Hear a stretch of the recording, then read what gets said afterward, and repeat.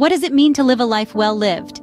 This is a question that we often find ourselves pondering, a question that is elegantly explored in the masterful narrative of A Gentleman in Moscow.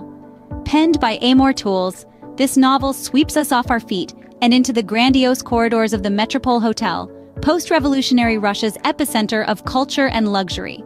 We're introduced to Count Alexander Rostov, an unrepentant aristocrat in the eyes of the Bolsheviks, who is sentenced to a life that is both a gilded cage and a stage for remarkable human resilience. This hotel, opulent and ever-changing, mirrors the societal shifts that ripple through its walls, trapping the Count in a golden age that the world outside has left behind. As we journey through time with Count Rostov, we'll explore the profound themes that make this novel a true literary gem. So, without further ado, let's delve into the captivating world of Count Rostov. Imagine being confined within the walls of a grand hotel, a world within a world. This is the reality of Count Rostov. The Metropol Hotel, in all its grandeur, becomes his universe, his stage to witness the ebb and flow of life, and his lens to the shifting world outside. Amor Towles crafts this setting with an artist's precision and a poet's flair.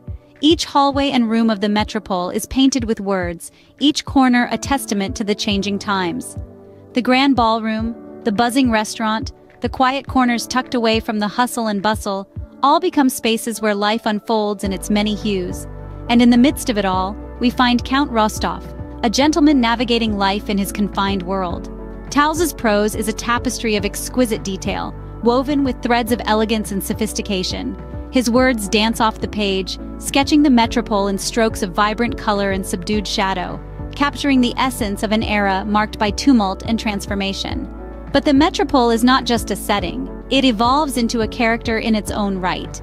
Its opulent halls bear silent witness to the shifting societal landscape, reflecting the changes that ripple through the fabric of post-revolutionary Russia. Within its walls, the hotel harbors tales of romance, friendship, loss, and resilience. It's a microcosm, a world within a world, echoing the rhythms of life outside its grand facade. As we delve deeper into the narrative, we see how Towles masterfully uses the Metropol to mirror the larger world. The hotel's inhabitants represent the diverse cross-section of society, each with their own stories to tell. Count Rostov's interactions with them offer a glimpse into the human spirit's resilience and the beauty found in unexpected places. The Metropol, in essence, is a microcosm of the world outside, mirroring the societal shifts of post-revolutionary Russia. It's a testament to Towles's genius that a setting can be so much more than a backdrop, but a living, breathing entity that shapes and is shaped by the narrative's ebb and flow. At the heart of this narrative is the character of Count Rostov, a man of refined tastes and unwavering principles. Count Rostov, a man of the old world, finds himself in a changing landscape as Russia shifts from aristocracy to communism. But despite his confinement, he remains a gentleman, a man of culture, wit, and resilience. Rostov's life within the Metropol is a testament to the human ability to adapt and find purpose in even the most restrictive circumstances. His evolution from a nobleman used to the grandeur of aristocratic life to a man of simple pleasures encapsulates the transformative power of circumstance.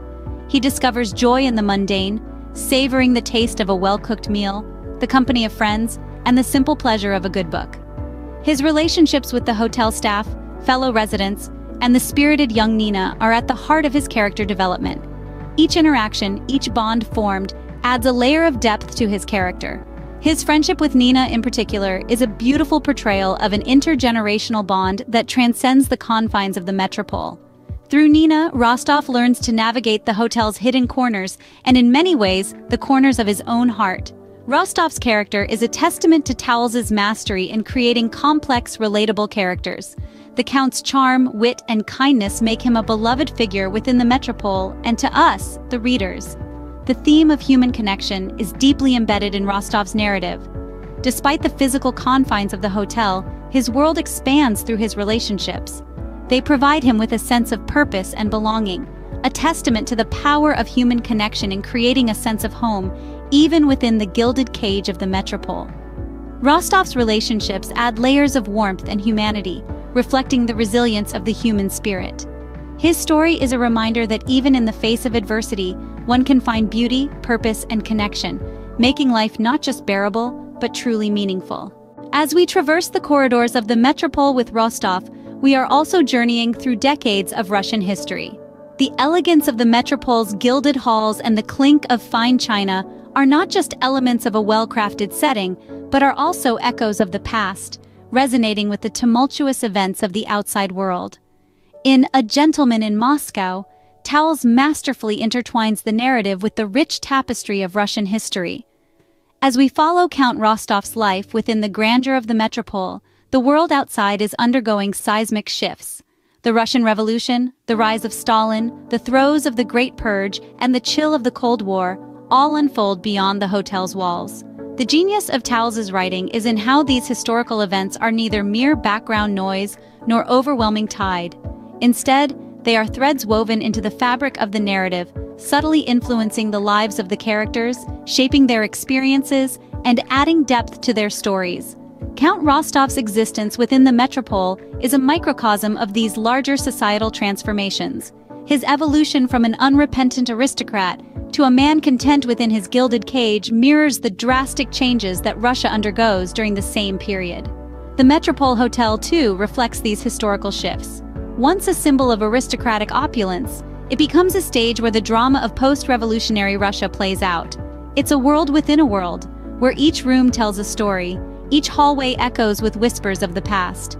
This integration of historical context doesn't just add a layer of authenticity to the novel, it also amplifies its resonance, making the story of Count Rostov and the Metropol itself a testament to the endurance of the human spirit amidst the ebb and flow of history.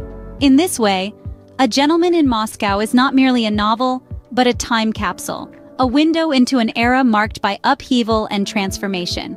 It's a reminder that even in the face of sweeping societal changes, the fundamental aspects of human existence, our connections, our resilience, our capacity for joy, remain unaltered. The novel provides a panoramic view of Russian history, lending a richness to the narrative that makes it all the more compelling. Now let's turn our attention to the profound themes that permeate the pages of A Gentleman in Moscow. A central concept in the novel is time. Throughout the story, the Metropol Hotel serves as a time capsule, reflecting the societal changes occurring outside its walls.